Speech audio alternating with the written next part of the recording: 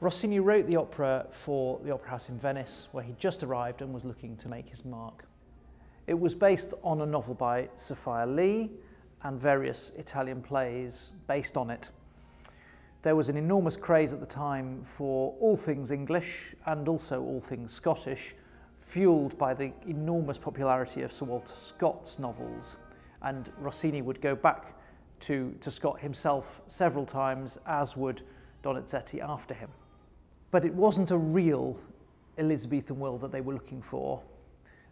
Through these late 18th century novels, they were definitely looking to a fictionalized, romanticized Elizabethan world, but the idea of the Queen at the center of the court was an incredibly powerful one. It suited Rossini terribly well because he could then create this drama of four people in a really tight and dramatic love quartet. In many ways, it's a very old-fashioned storyline. It could have been set by Handel or any of the 18th century composers. We have a queen who is in love with her courtier, the Earl of Leicester, but she can't marry him because that would be politically unacceptable. Whatever his feelings for her, he's gone and married someone else, and in the worst possible way, he's in fact secretly married the daughter of her rival. He's married Matilda, the daughter of Mary, Queen of Scots. Now, this is where we part company from any real history. When this opera opens, Mary has been defeated and executed by Leicester, by Elizabeth's favourite. And he has married the daughter that never existed in history. Mary, Queen of Scots, of course, only had the one son, James VI, but for our purposes, she also had a son and daughter, Henry and Matilda. So our opera centres around the arrival of Matilda and Henry at Elizabeth's court, disguised as refugees from the Scottish wars, with Matilda married to Leicester, Leicester betrothed, it would appear, to Mary, and in the midst of all this, the scheming Duke of Norfolk is setting up the House of Cards, ready to make his own bid for the throne by destroying Leicester, exposing this marriage. So you can tell from that explanation, this isn't real history. This is a very, very concentrated romantic drama based on a four-way conflict of personalities between these four people in the midst of an observing, hostile court where everything they do is seen, everything that they want is known, and everything that they do is going to catch up with them. Elizabethan was an enormous success, and on the basis of that, he went on to write a series of ever more complicated, ever more difficult, ever more grandiose operas for Naples, and they were really the core and heart of his achievement as a tragic composer.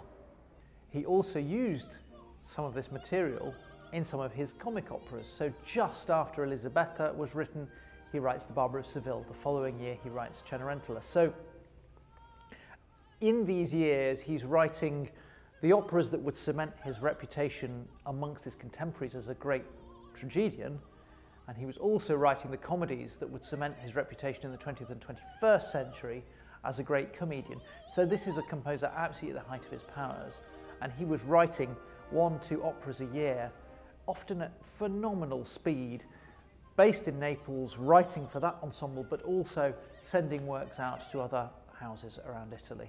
Rossini would never have imagined for 1 second that his works would be performed again and again and again. He certainly wouldn't have imagined that they would be performed after he was dead. Even in old age, when earlier works of his were published, he was horrified because he remained very much in an 18th century mindset that you write your opera for that season, for that house, for those singers, then you chuck it away and you write a new one next year.